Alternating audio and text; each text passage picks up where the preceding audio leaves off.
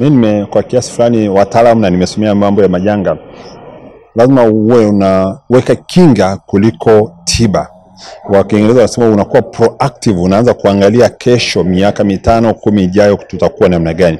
Na rasilimali kubwa kuliko yote duniani leo ni rasilimali watu. Unatakiwa, kwa hivyo nikisema rasilimali watu, inabidi uunganishe watu wako wawe ni wamoja. Kwa hivyo umoja wa kitaifa unahitajika tufanyie kazi kwa gharama yoyote ile, ili Watanzania wawe wamoja, Watanzania tuweze tukajitambua, Watanzania tuweze kujua Tanzania ni yetu sote, na Tanzania paweze kuwa mahali salama na pazuri zaidi pa kuishi. Na hiyo kimwangalia hata muasisi wa taifa letu alisema binadamu wote ni ndugu zangu, kwa misingi ya kuleta taifa kuwa moja.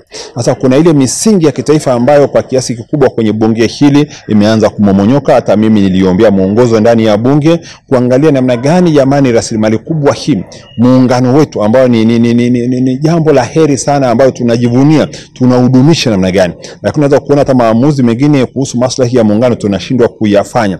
Sasa tusipokuwa na umoja wa kitaifa tutapata matatizo makubwa sana kwenye elimu, kwenye afya na mambo mengine. Na hii inajidhihirisha wazi, na niliuliza kwa sababu ukiangalia kwenye takwimu zilizotolewa duniani kwenye Global Peace Index, yani kwenye amani ya kidunia, Tanzania tunashika nafasi ya 51 kati ya nchi 163.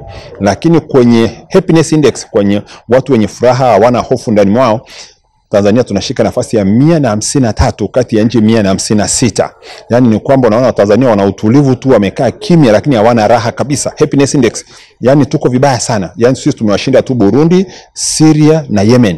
Yani unaweza kuona hata Afghanistan, unaweza kuona hata Somalia wako juu yetu kwenye Happiness Index ukilinganisha na Tanzania. Kwa nini tunashika nafasi ya 153? Ni kwamba kuna hofu sana katika jamii. Sasa namna gani ya kuondoa hii hofu katika jamii? Haki ya watu kujieleza, watu kushirikiana, haki ya watu kushiriki katika mambo yao, watu kuweza kufanya maamuzi yao bila kuingiliwa, kuwa na maendeleo endelevu, ndio inatupa shida kwamba kama amani tunashika nafasi ya 51, lakini kwenye Happiness Index tunashika nafasi ya 153, hatuko vizuri. Kwa hivyo ni hoja yangu au rai yangu kwa bunge na Watanzania, tuwe pamoja, tuone nchi hii ni yetu sote bila kubaguzi, bila aina yoyote, ili Tanzania pawe mahali salama na pazuri zaidi pa kuishi. Turudi tujiulize tulijikwaa wapi, na tukiona tumejikwaa wapi, na sababu ziko nyingi tu za kujikwaa, tumejikwaa huku na kule, yako mambo mengi, na hasa mambo ya kisiasa na hata mambo ya kidini pia yameingilia sasa hivi.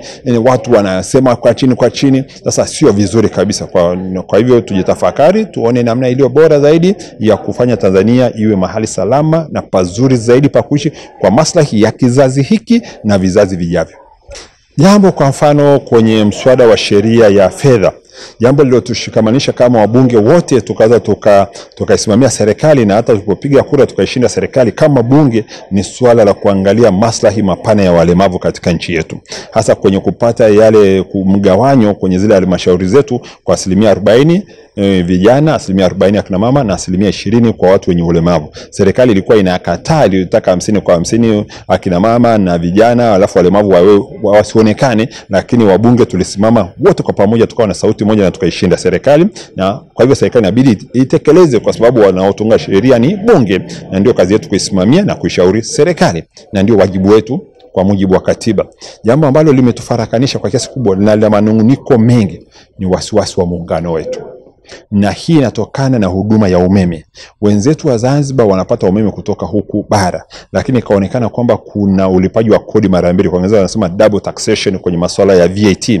Badala ya kulipa ile 18% inakuwa ni 36%. Lilichambuliwa vizuri na kamati yetu ya budget kwa niaba ya bunge, wabunge wakalichambua vizuri, wabunge tukashindwa kufanya maamuzi. Unaweza kuona Zambia wanatuuzia Tanzania umeme, Uganda wanatuuzia Tanzania umeme, lakini wao hawaweki VAT katika umeme wanaotuuzia. Lakini sisi tunauziaji wa Zanzibari umeme tunaweka VAT. Sasa lilitusonesha kama bunge nilitushindwa kushikamana kuwa ni kitu kimoja, linatufarakanisha. Wabunge wa Zanzibar mpaka wametoka machozi ndani ya bunge kulia na kujiona hapana. Hilo la kwanza. La pili jingine ni swala la korosho. Unaona hata mpaka wabunge wamelio ndani kuhusu korosho. Na hili swala la korosho la mikoa ya kusini, na hasa mkoa wa Lindi, Mtwara na mkoa wa Pwani na ile mikoa mingine 14 ambayo nayo imeanza kulima korosho. Hasa hii mikoa ambayo wanadai haki yao ya msingi na iko kwa ajili ya sheria ambayo tumeshindwa kuisimamia na imetufarakanisha, wasipati haki yao, hii itafanya Tanzania pasio mahali salama na pazuri pa kuishi, na hasa mikoa ya kusini.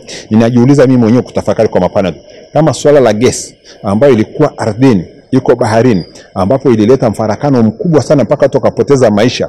Yes, kulikoni hii swala ambalo ni jasho lao, haki yao ya korosho yao itakuwaje? Na korosho ndio zao kuu lilobaki kwenye kilimo linaloingizia taifa hili fedha za kigeni.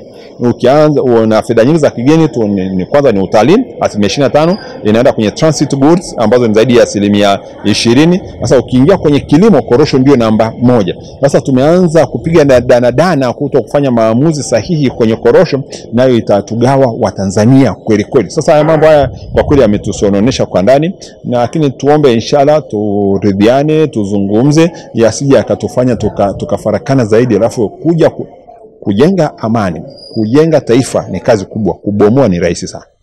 Nimalizie kwa kusema hekima tu ya kawaida inatuambia makosa yetu tuliyoyafanya ndani ya bunge na nje ya bunge na Tanzania kwa ujumla, makosa yetu ya jana, japo yasikitisha sana, ni mafundisho yetu ya leo. Tutumie makosa yetu tuliyoyafanya yatuimarishe, tuyaangalie chanya, ili tuweze tukasonga mbele, ili kesho iweze kawa ni mahali salama na pazuri na bora zaidi.